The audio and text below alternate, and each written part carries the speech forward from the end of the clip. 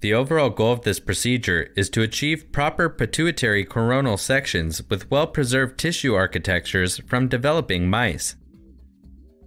This method can help answer key questions in the field of pituitary development, such as pituitary histology, cell differentiation, proliferation, and apoptosis. The main advantage of this technique is that developing murine pituitaries can be dissected without visible damage and properly oriented for achieving coronal sections.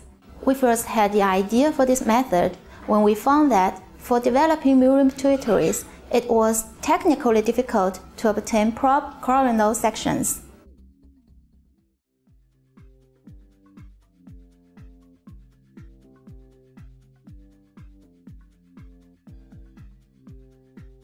After anesthetizing and fixing mice according to the text protocol, use scissors to cut the skull bone open.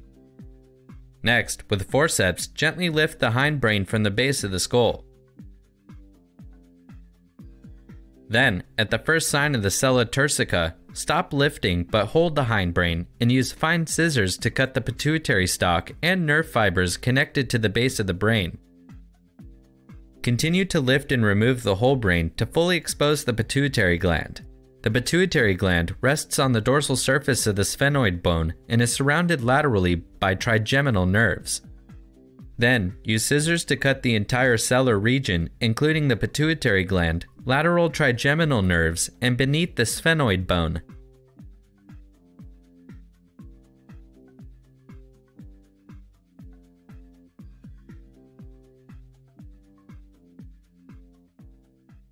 Put the tissue